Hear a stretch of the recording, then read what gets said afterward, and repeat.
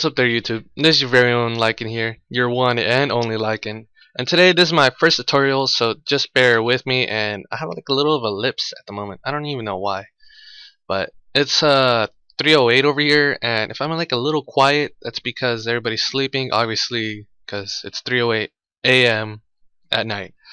So the only reason why I'm doing this tutorial is because I haven't really like noticed this like there's very less of this tutorial, and some people that I know don't really know about the color correction burst, and like some of them ask questions on how to do that effect.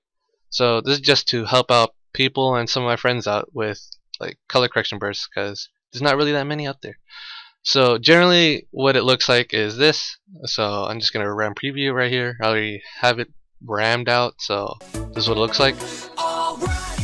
See right there, it does the little color correction burst. It's like, yeah, boy, with the color correction. So it looks really good when you have it all synced up and everything. And this is just a little bit of my 2CE that I'm working on. It's called the one and only. Well, it should be the two and only, because it's some of the two best clips I've ever hit, because I was extremely lucky and I wish I recorded my reaction. But this is what it generally looks like. You can see like a little explosion of colors. Well, not explosion of colors, like a little warp of colors onto the clip. So let's dive right into it. So you want to go make your composition. You want to have it by 1280 by 720. Usually that's like the HD range, and you want to have it at 59.94. And your duration usually should be longer than, like, whenever you're editing, your duration should be longer than exponentially large, because you know you're working on a bunch of effects like Twixtor and stuff. So let's just make the composition. So you want to first get your clip. So drag it in here. This is you want to put in your clip or transition. It doesn't really matter. It's usually used in clips, but I'm using it for cinematic this time. So let's go there. Let's look for our music, which we are using. We are alive by Stan B. I'll provide the music link in the bottom below. So let's get this started. So first things first, you want to duplicate your clip by pressing Control D, and it'll duplicate your clip like that, as you just seen right here. And next you want to either put your color correction or just do a burst for like no apparent reason. Sometimes you could just use another clip for the CC lens for a transition, but it's usually used for color correction burst because it looks best for the episode, montage, or teamtage, whatever you're making. So I am just gonna paste in my color correction, my sexy color correction.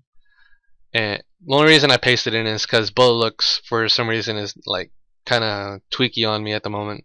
So you see like how there's like no burst at the moment. So you want to go in here, or if you like don't have this little tab or you can't see it or use it, you could go into effects, go into distort, and see the CC lens should be up from over here.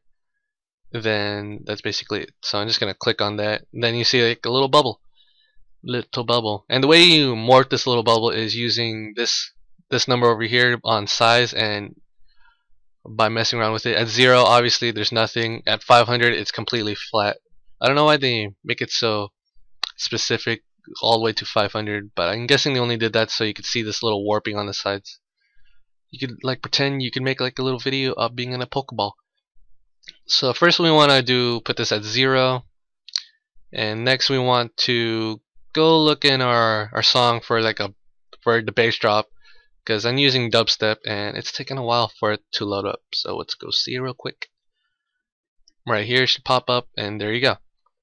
So let's look for the little bass drop. So it's right here. You can tell it because like the waveform is like really small, then it goes really big. Like the audio levels, there you go. That's what it's called. The audio levels are really low, then it goes really loud. So we should put our clips right there. It's easier to just, like, if you're making a little OC and you just want to make it in this general area, you want to just split it, and the little hotkeys for that is Control Shift D. And the only reason I'm not splitting it is because Control Shift D is a hotkey apparently on Camtasia that I didn't even know for the tools and such. So I'll show you right here. It makes this awkward little tool. I don't even know why. So I'm just gonna get out that. So I need to fix that later on next time I use it. So I'm just going to drag this all the way to the end. Actually, let's farther this out a little bit. Drag this all the way to the end. There we go. Actually, let's make it like around here, because I think right here looks best. Let's see. Alright. Let's just drag it out a little bit. Yeah, right there. It should be fine. I'm not really gonna RAM preview that part, so I'm just gonna make it very simple. But I think it'll look better over here. So just gonna fix my work area. Make the end of my work area over here. You just want to press N for if you want to know how to do that. The beginning bracket is just B. So see, it just moves. You just press B and that's it. So what next is you want to put your keyframe at the bass drop itself. So you want to put it at the highest point. So guess on mine it's like right here, but for yours it might be different. So just look for the highest point. So go back to where you put CC lens on. You want a keyframe, then go out, I want to say 15 to 20 frames is like your max, depending on how long you want to see, how long like you want the CC lens to last. So I want mine to last up to, let's see, 15 frames. So we want to go up to 15, 14, let's say. So right there. Oh, I forgot. No, actually, I didn't forget. Where's my keyframes though? Oh, right there. If you want to find your keyframes, just press U. This goes for all keyframes. So if you have like 100 effects keyframe, just press U and you can see all of them. So what next is you want to type in 500 or anything less. I prefer 500 because it makes the video completely flat. As you can see right there, like there's no warping on the sides. But if you have it farther, like in 200s or somewhere, you could see like warping.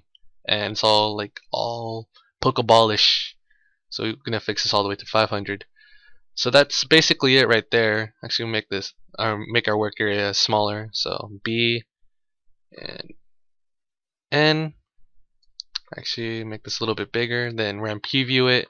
I have mine on 0 skips and resolution half because I like my quality to be nice, so I could actually see what it generally looks like it when I render. But the 0 skips is so it doesn't really look as jumpy to me when I'm making the effect. And for some reason I think I actually made it a little bit too far inside the song itself. So you can see it did the little explosion. So let's check it out real quick. See, it does it right there. Explosion.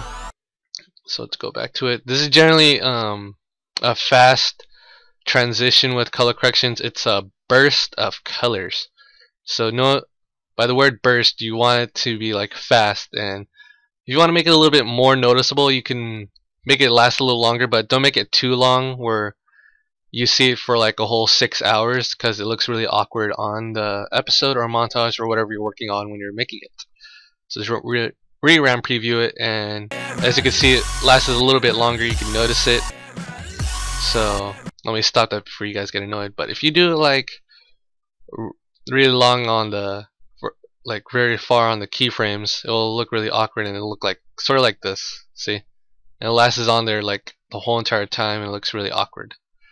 So that's basically it.